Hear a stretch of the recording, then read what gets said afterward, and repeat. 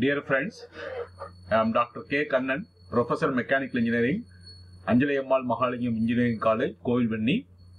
I am happy to meet you again in the video lecture on the subject Fluid Mechanics and Machines. And this is lecture number 4.3, fourth chapter, third lecture. The topic what we are going to discuss is Fluid Kinematics. So in the Fluid Kinematics, we will be discussing about velocity and acceleration, circulation and vorticity, and velocity potential function. So in the earlier lecture, in the fourth chapter, we studied about the fundamentals of fluid flow. We classified the flow into different types: steady flow, unsteady flow, uniform flow, non-uniform flow, compressible flow, incompressible flow, rotational flow, irrotational flow, one-dimensional, two-dimensional, three-dimensional flow. So there are different types of fluid flow, and we derived the continuity equation. So based on the mass conservation principle, we derived the continuity equation which is applicable for the fluid flow, fluid mechanics subject. And the learning outcome for this lecture, so at the end of the lecture, the student will be able to define velocity and acceleration, and the student will be able to define circulation and vorticity, and the student will be able to explain the velocity potential function. Velocity and acceleration. So let V is the resultant velocity of at any given point in the flow field. So we know velocity and acceleration in lower semester engineering mechanics. Also we studied about the velocity and acceleration. In fluid mechanics, we represent V is the velocity in the flow field, and it is a vector quantity. Velocity is a vector quantity. It has got the three components. So the velocity in the x direction, y direction, the z direction, u, v, w. So u, v, w are the component of velocity v in x, y, z direction. The velocity components are the functions of space coordinate and time.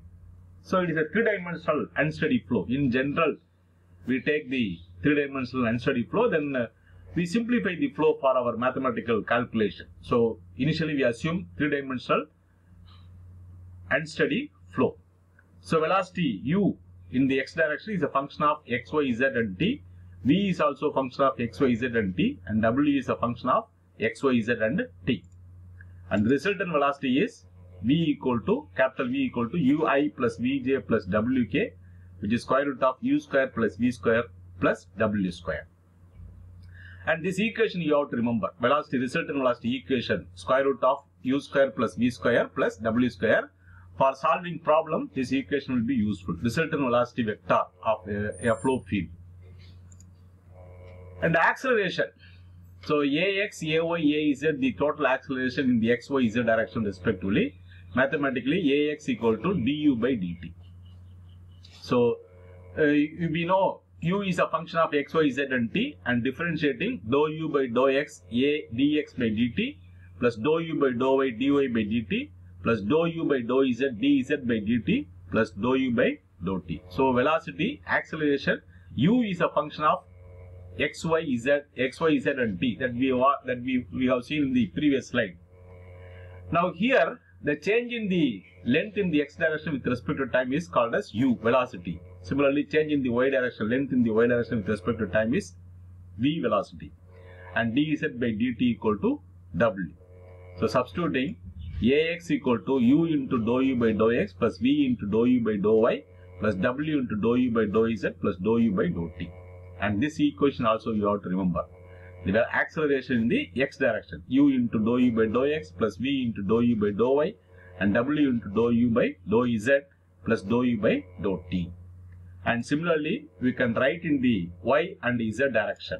So ay equal to u into dou v by dou x plus v into dou v by dou y plus w into dou v by dou z plus dou v by dou t. And az equal to u into dou w by dou x plus v into dou w by dou y and w into dou w by dou z plus dou w by dou t. And the three equations you have to remember. So look at the logic. So if you understand the logic, then you can easily remember. So in all the four terms, first three terms you have u, v, w in the same sequence. Last term, the velocity is differentiated with respect to time. So dou u by dou t, dou v by dou t, dou w by dou t. And in the three term, you have u v w. Here dou u by dou x, dou u by dou y, dou u by dou z. So u is the velocity in the x direction. So differentiating with respect to x, y and z direction. Similarly here, v is the velocity in the y direction. So dou v by dou x plus dou v by dou y plus dou v by dou z. And the w is the velocity in the z direction. So the dou w by dou x plus dou w by dou y plus dou w by dou z. So if you understand the logic of writing the expression, then you can easily remember. And the acceleration for steady flow conditions. For steady flow condition, there is no change in the velocity with respect to time. So the time dependent parameter is deleted. So ax equal to u into dou u by dou x plus v into dou u by dou y plus w into dou u by dou z. Ay equal to u into dou v by dou x plus v into dou v by dou y plus w into dou v by dou z. And az equal to u into dou w by dou x plus v into dou w by dou y plus w into dou w by dou z. Then the acceleration. Acceleration A is calculated by axi plus ayj plus azk. So which is square root of ax square plus ay square plus az square. And the resultant acceleration, this equation also you have to remember. So this is also useful for solving problem in the flow field. Then the acceleration, there are two types. One is local acceleration, another one is convective acceleration. So local acceleration is defined as the rate of increase of velocity with respect to time at a given point in the flow field. So rate of, look at the definition, rate of the increase of velocity with respect to time at a given point in the flow field. That is what local acceleration. Convective acceleration is the rate of change of velocity due to the change in position of the fluid particle in the flow field. So with respect to time is local acceleration. With respect to position, the derivative, the change of velocity with respect to position in the flow field, it is convective acceleration. And from the definition of the point, so the term dou u by dou t, dou v by dou t, and dou w by dou t, they are the local acceleration.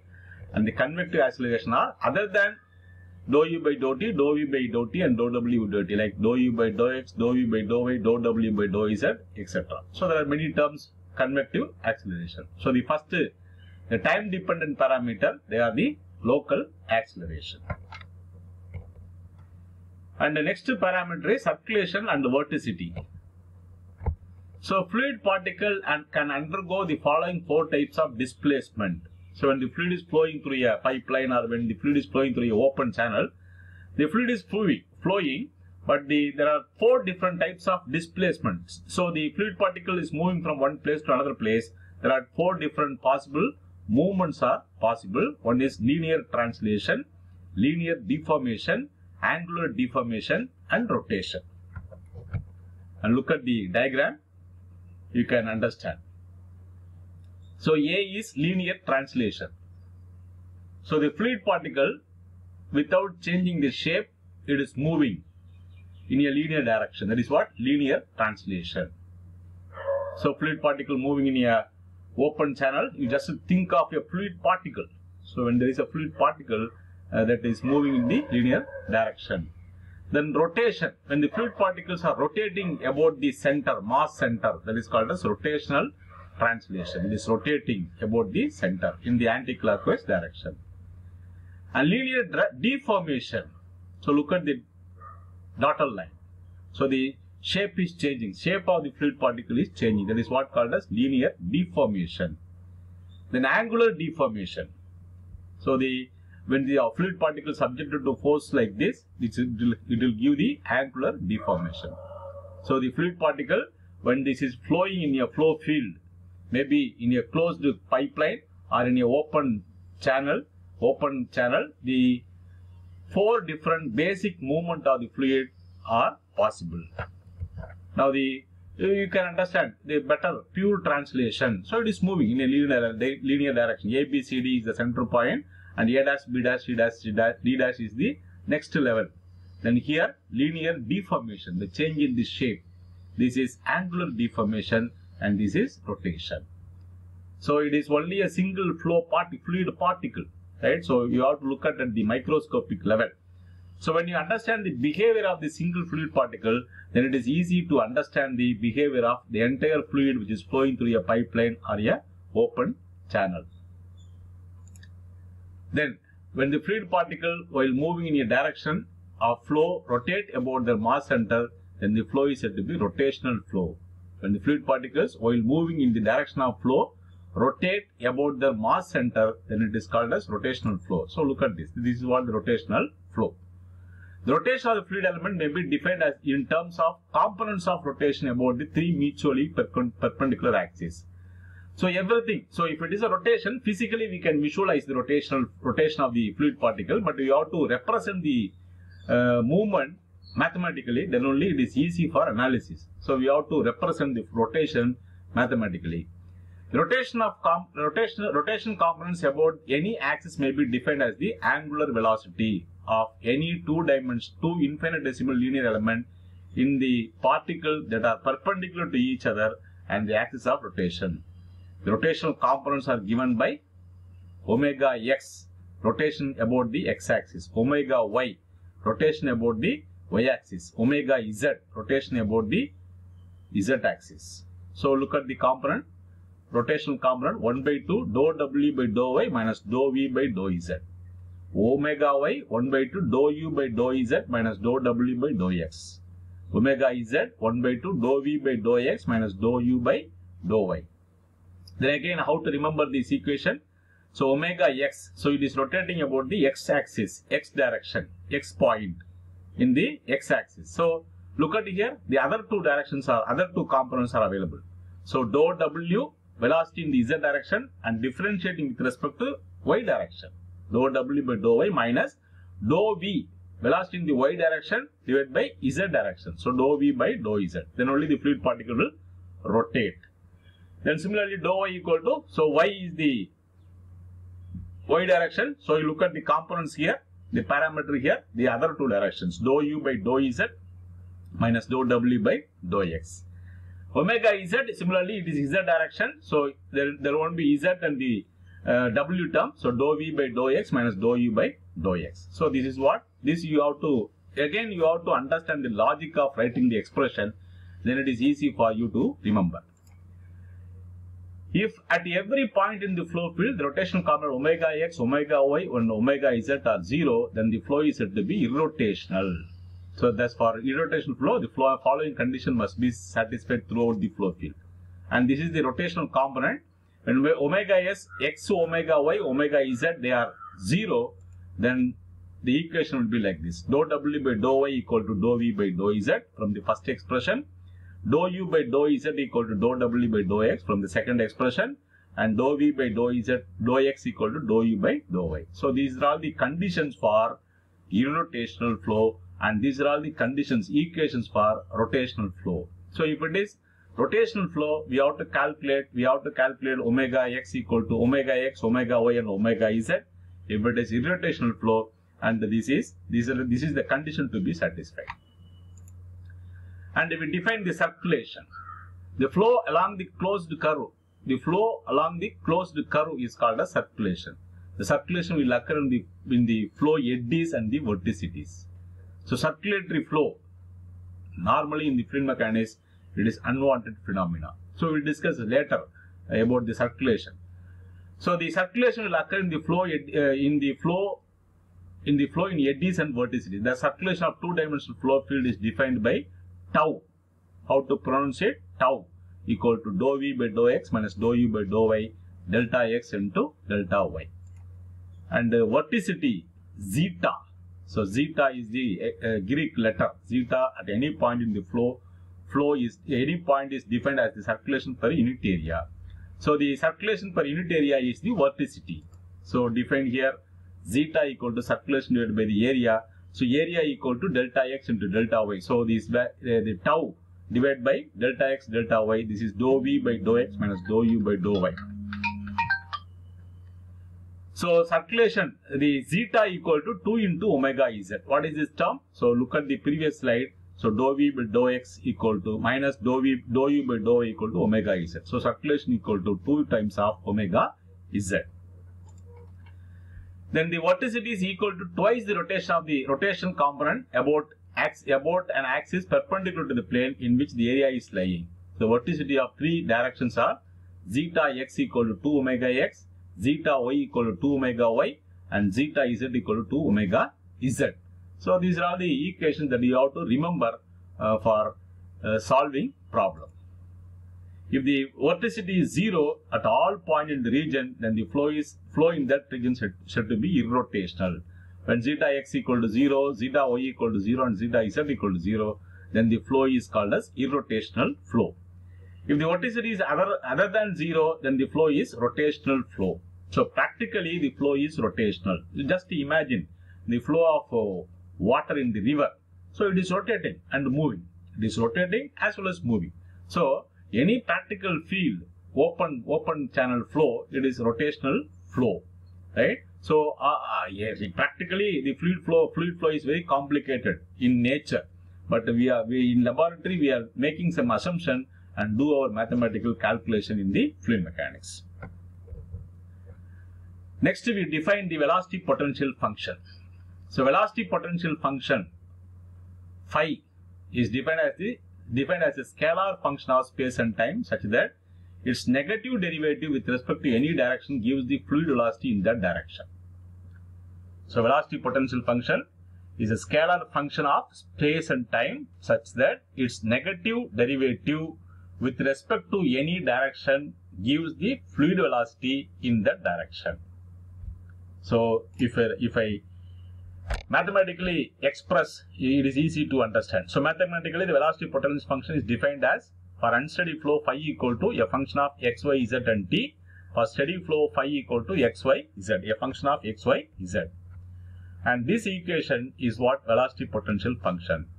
So u equal to minus of dou phi by dou x, v equal to minus of dou phi by dou y, and w equal to minus of dou phi by dou z.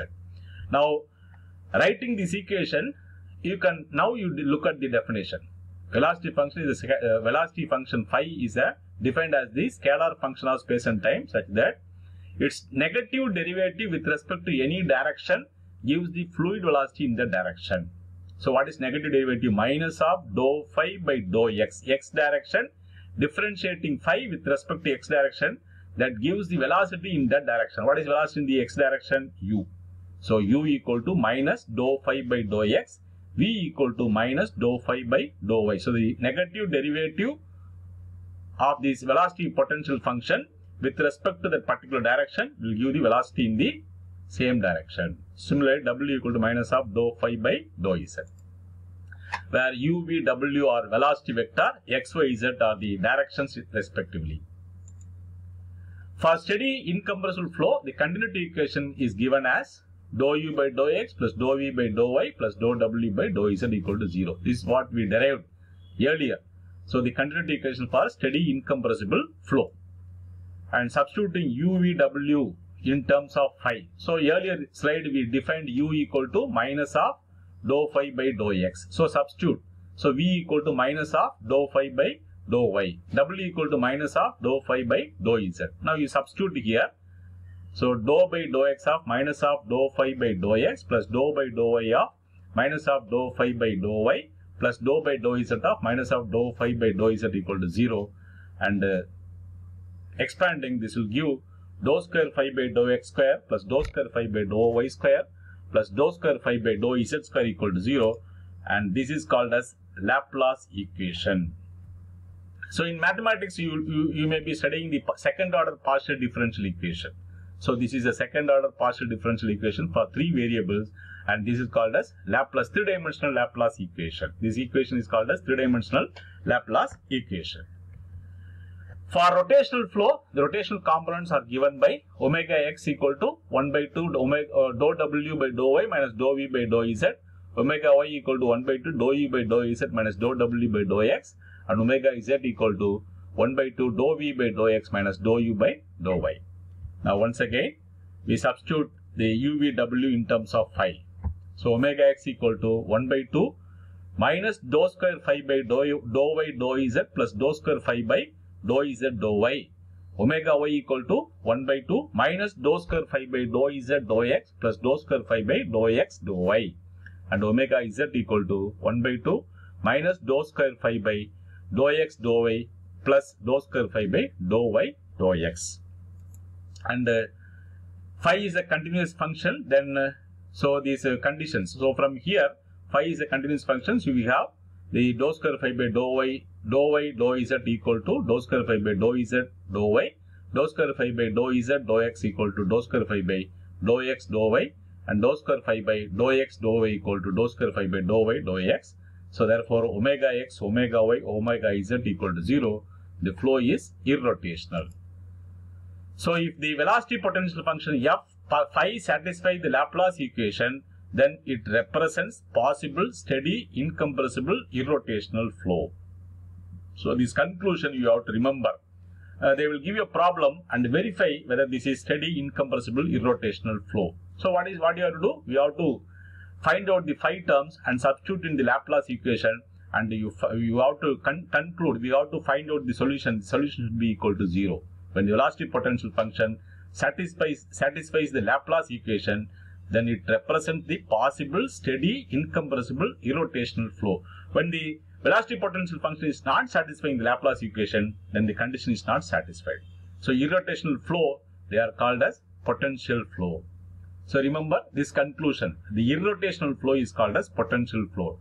So later on we will classify the flow, potential flow, and the other type, laminar flow, turbulent flow, like that, potential flow and another type of flow. So the condition is when the flow is irrotational, then it is called as potential flow.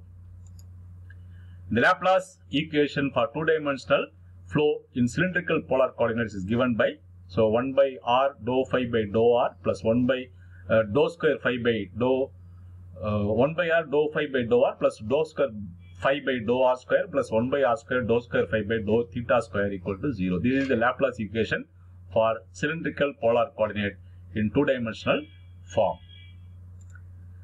And we stop here. So the velocity. So we have to remember the velocity acceleration term, velocity vector, acceleration vector, and we have to remember the vorticity and the condition for circulation flow and the condition for rotational flow. We have to define vorticity and circulation, and you have to remember the velocity potential function and the conclusion for solving the problem. So what is Laplace equation? What are the terms in Laplace equation? Everything you have to remember for solving the problem. So we stop here, and these are all the books I published in the mechanical engineering subject: design of transmission system, turbo machines, heat and mass transfer, operations research, gas dynamics and jet propulsion, thermal engineering, fluid mechanics and machinery. And this book will be useful for additional information in this subject. And I have a YouTube channel where I upload the video lectures on this subject. You can refer to it, use the videos for your better learning and to pass in the GATE examination. I am uploading the solution for GATE question papers also in the YouTube channel. You read it, use it, and make a pass in the GATE examination. Thank you for watching. So please post your comments on the comments box. So you subscribe the channel so that you will get the updated videos. You can write to me to my mail ID for any clarification on the subject. So we'll meet again in the next video with additional topics on the fluid mechanics and machines.